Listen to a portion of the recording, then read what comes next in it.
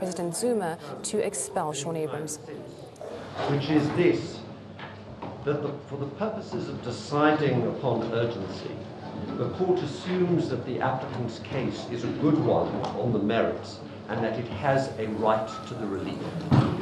And the importance of that starting proposition is so that in addressing these preliminary points, we don't stray into the merits, which is a constant temptation. But for the purposes of approaching the urgency, one will have to take the case as presented to be good and that the relief is both competent and required. With that starting premise in mind, we then would submit to the court that the following are the facts that the court is confronted with. This is a case in which the second, third and fourth respondents have engaged in misconduct of a gross kind. They have behaved unconscionably in respect of the manner in which they have instituted the prosecution and then withdrawn it. They have engaged in conduct which has brought grave suspicion upon the independence of the NPA. And they are a leadership cohort that we have made a case for the proposition that they cannot remain in office pending an inquiry that is necessitated by the misconduct in which they have engaged.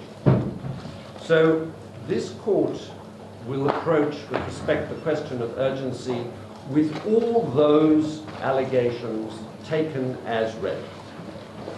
And the question then is, well, is this a case which requires urgent intervention?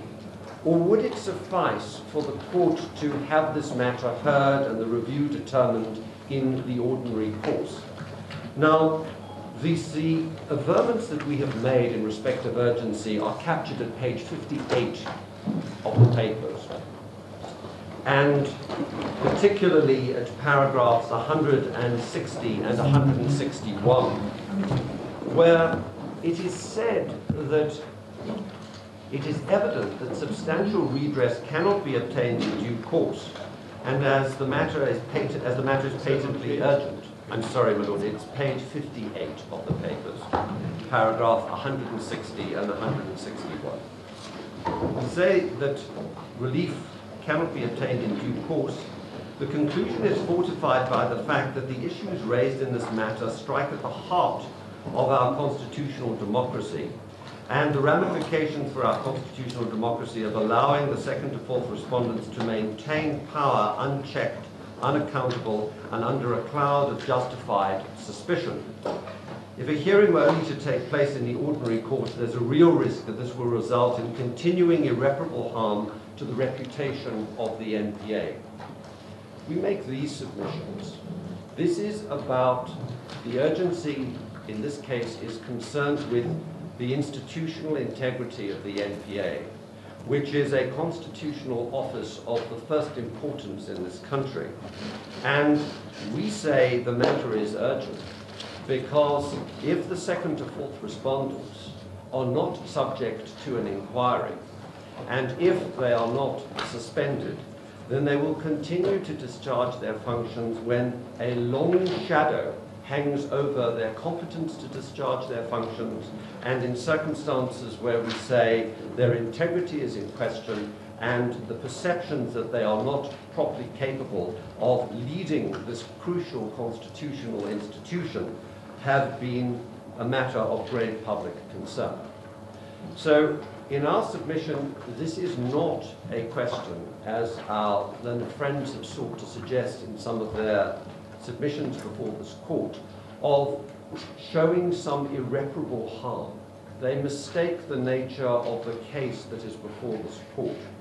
The question of irreparable harm of the sort that they refer to is the species of harm that is sometimes important for the purposes of urgent proceedings where interim relief is sought in interdict proceedings.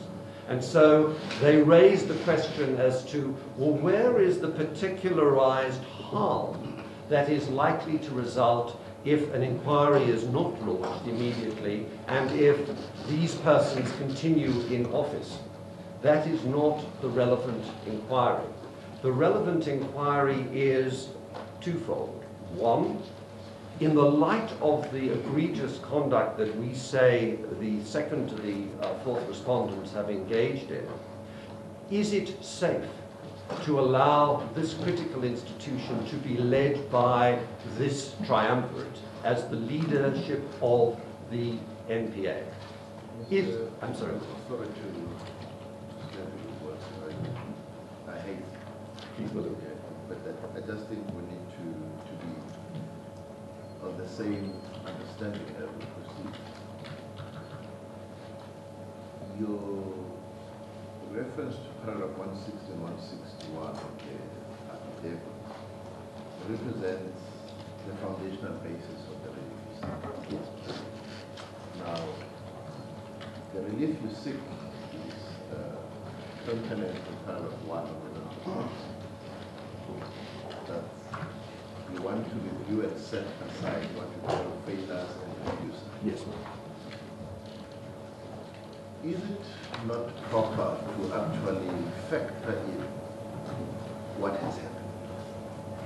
Can we still say there's a failure or a refusal based on what has happened in response to what your correspondence evoked in the presidency? Yes. My Lord, if I may deal with that under the heading of rightness, because it is relevant to the question of urgency. But the question of rightness is whether the response of the President is a lawful and adequate one, at least pro tem. Yeah. And does that dissipate the urgency, which is, I think, the force of your Lordship's question to me. And if I might develop that argument in the context of the rightness debate, because it has a number of strands to it, I will then explain in our submissions why it is that the rightness question is not an availing one for the purposes of saying that we should let the presidential process take its course, and only upon the conclusion of that process should we then approach the court. So, my Lord, we accept that the rightness question and the urgency question are interlinked propositions, but I would need to answer fully the rightness question to fully answer your Lordship, and I can go on to that topic if that would be of immediate assistance. No problem. You can even respond as you want, but the real issue of raising that question is, can you still say you want to review and set aside failures when we know that something has happened? Yes. On an adequate basis. Yes. And perhaps let me just, if I may, just finish the starting premise for our contention on urgency, and then I'll come to the issue as to whether there is a failure in the light of the presidential process that has issued, and what does that say then about urgency. If I could just make two very short further submissions on the general proposition around urgency, which is this. Ours is a case of urgency around the immediate need for action to prevent institutional harm to the NPA, a constitutionally critical body.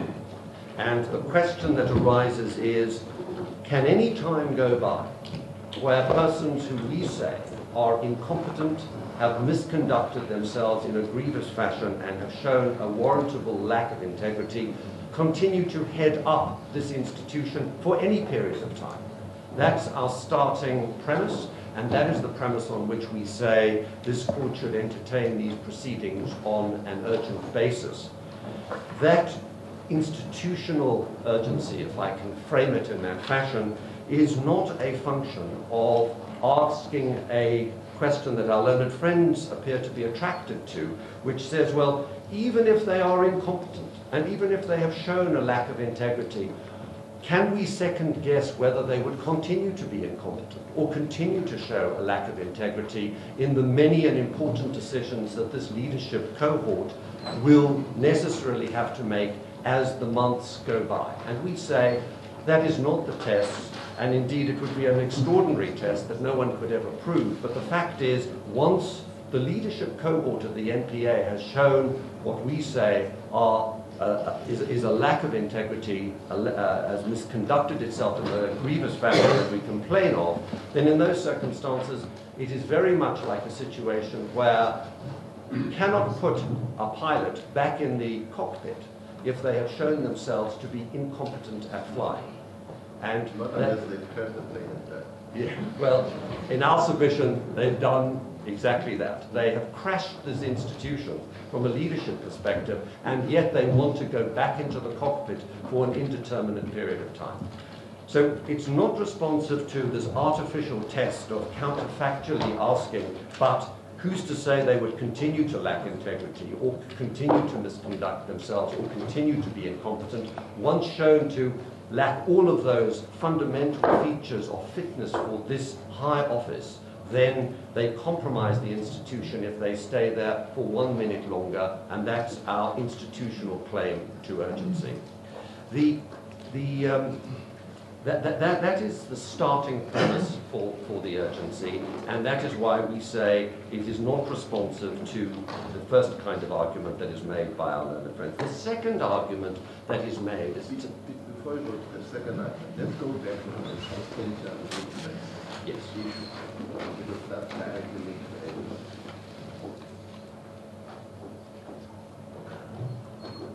Bearing in mind that Religious 6 and what you sketched is the institutional evidence, why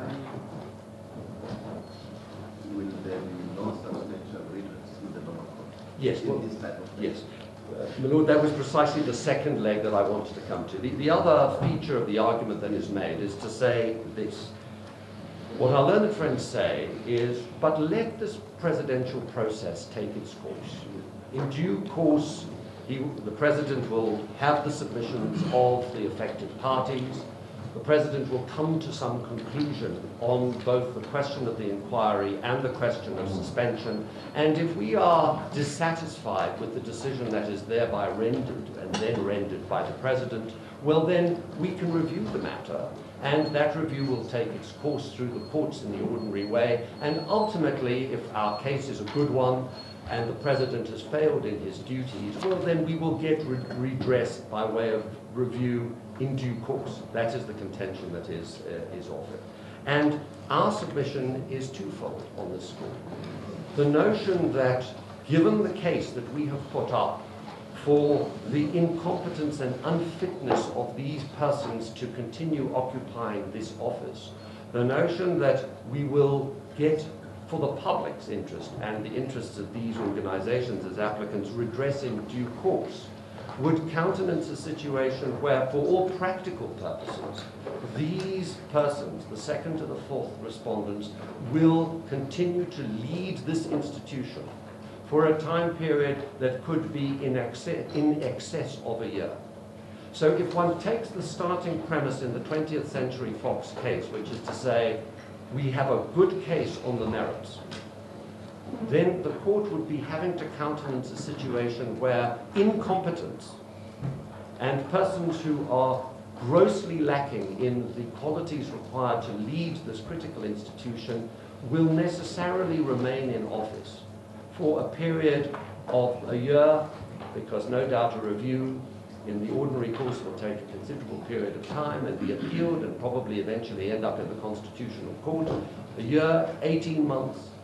All of this is something not likely to be countenanced by a court. So our submission on the second score is simply to say relief of this kind is illusory because it allows the leadership cohort of the NPA to stay in place unaddressed for a period of time that is unconscionable, given the powerful positions that are occupied, the damage to the institution, which would simply be perpetuated, and the long shadow of suspicion that would hang over the NPA if this leadership cohort was to continue.